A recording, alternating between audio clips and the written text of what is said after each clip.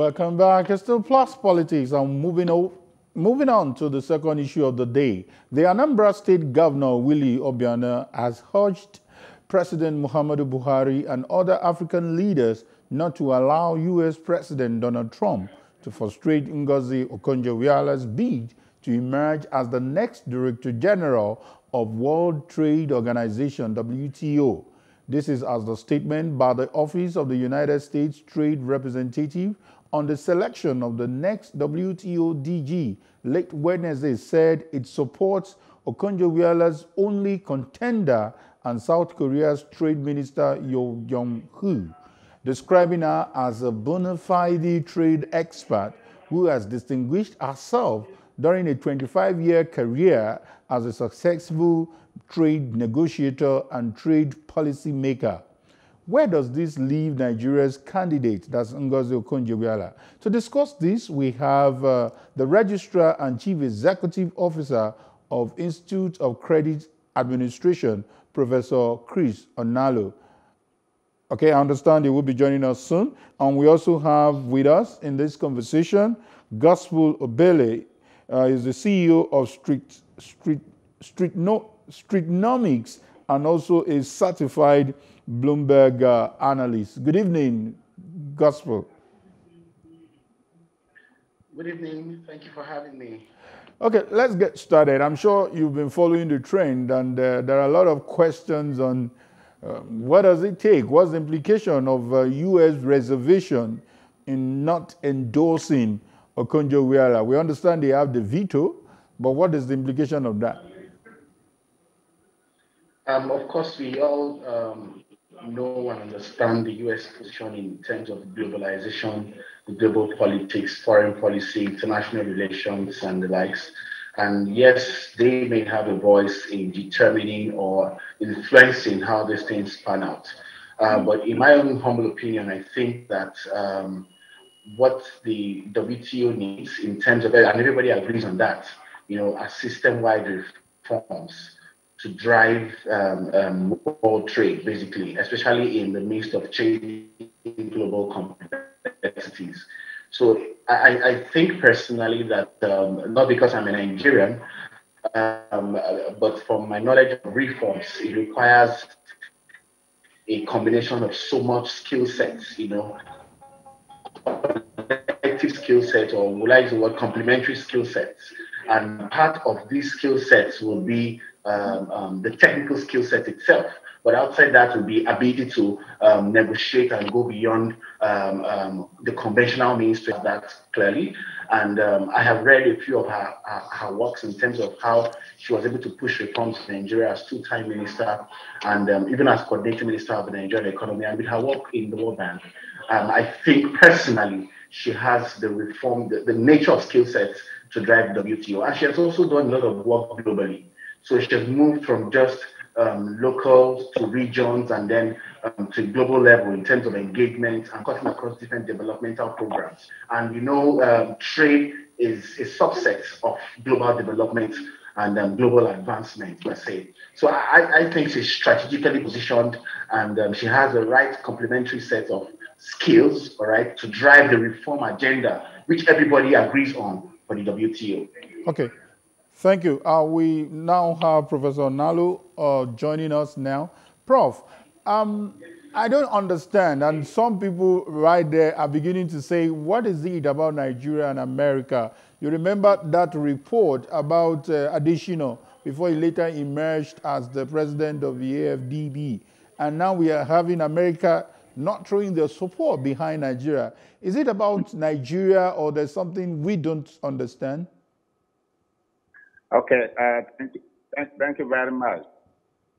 I think it is so fundamental in international politics and diplomacy that the economic concentration, it plays a very critical role in terms of how countries respond to the state of affairs in another country, or how countries respond to issues that bordered on the national interest of that country. For Nigeria and the United States, you will recall that the Chinese factor, China as a country, it plays a very significant role in terms of how America sees Nigeria. There is an ongoing war, a trade war, between these two most powerful economic nations. And you know the presence of China in the Nigerian economy. And of course, everywhere, China is everywhere in Nigeria. That naturally will not augur well for the political and economic thinking of the typical America. There is nothing fundamentally wrong, except that countries that America consider to be at par with them, either economically or politically, and such countries are wielding influence in that particular country, and in this case, Nigeria, will alter the thinking of America about Nigeria. But unfortunately, if Nigeria is not careful to understand this politics and resist in its own international relations, then we'll be on the losing side all the time. Don't overlook the enormous influence, economic influence, political influence, and even democratically. Of course, in other countries, which Americans have against on other nations of the world, it will become very difficult for Nigeria to understand what America is doing. So it is the China factor that brings about all of these, up and down thinking about the appointment of Okonjo Iweala in the World Trade Organization. Thank you. Let me go back to Gospel. Looking at these dynamics of international politics and the fact that, America seems to be having, reservation about us. Or probably I should ask you first, do you share that opinion that this is more of politics rather than the capacity? Because what America has cited is the woman is more qualified than Okonjo.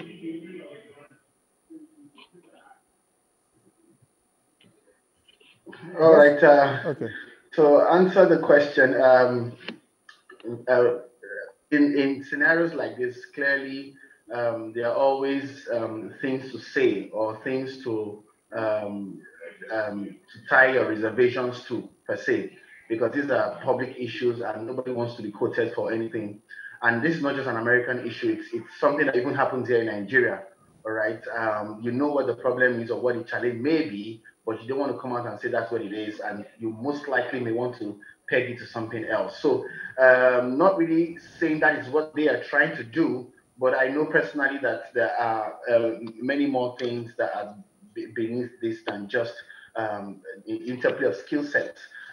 Majority of persons who have endorsed Okonjo Iweala know that she's strategically positioned with the right complementary skill set to deliver at the reform level or to deliver the reforms the WTO needs. And clearly, the WTO need reforms now in this stage of where the world is, and it needs to rise to the position of where the World Bank, the IMF, and other global institutions are playing and all that. And these are core reform questions. So NY delivers that clearly, but definitely they are way more beyond just this. And not to also talk about the fact that there are reservations about our national narrative, and how it's being perceived, all right, in the global stage. So NY for one has gone a long way to handle that properly and has built a brand for herself, knowing fully well, everybody knows rather, that she has built that track record of competence to be able to engage at that level, being the vice president of World Bank,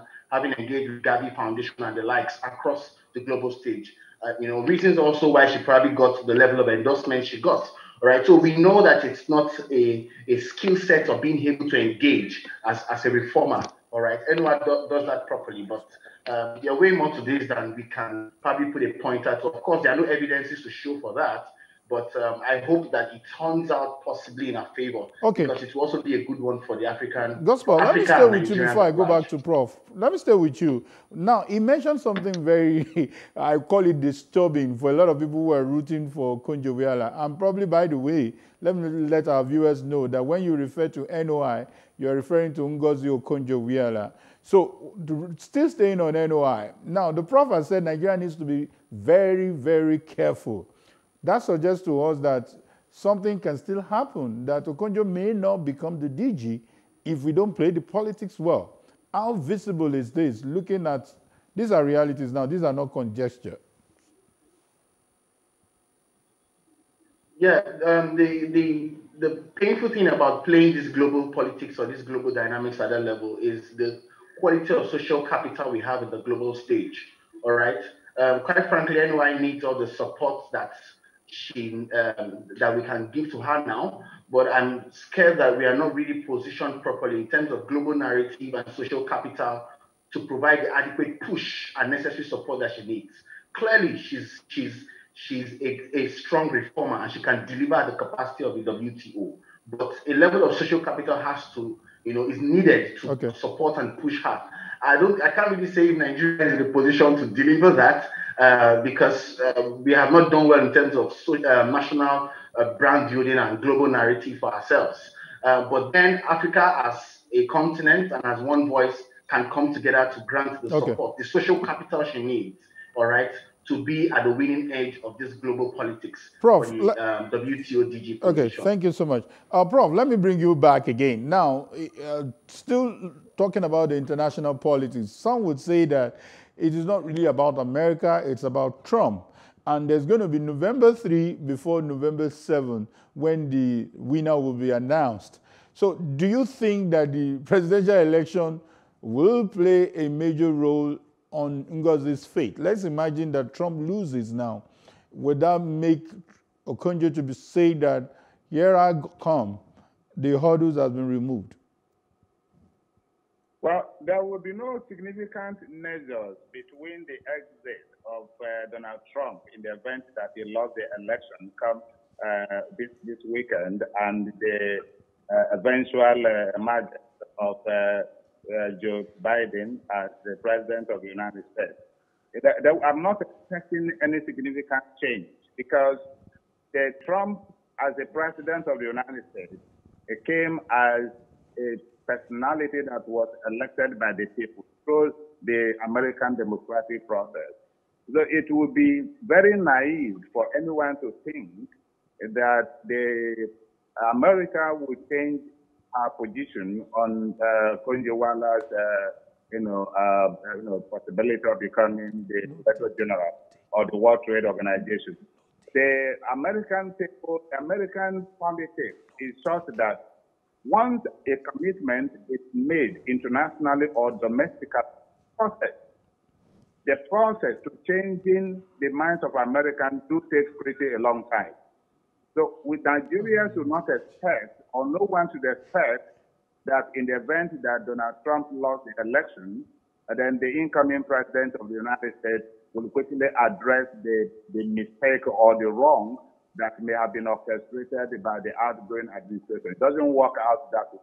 What Nigeria needs to do right now is to work assiduously with other member nations of the World Trade Organization, because America is just one country, and there is a possibility that if the culture of democracy is sustained within these other member nations of the World Trade Organization, Nigeria stands the chance of dislodging the opinion of America on the Okonjo Iweala's appointment. Okay, let me quickly get Gospel's final comment on that. I think I like the way Prof has ended it. What do we need to do that we are yet to do? You've talked about the fact that we may not have a strong social capital, but how do you build this bridge? She has reached this far just because of probably she has a personal social capital, and the Nigerian president has decided to stay with her. African leaders are endorsing her. Virtually all the people that needed to vote have supported her. What more needs to be done? Wow, I understand the network is bad. Okay, I wish we could listen to you, but trust me, the position you've taken before will be re-echoed so that people will understand what you've said. I'm so sorry. Prof, thank you for your time. That's Professor Chris Onalo, who is the CEO and Registrar of Institute of Credit Administration. Thank you for your time. Thank you for having me. And Gospel Obele, who is a certified Bloomberg analyst, for your intervention. We quite appreciate you.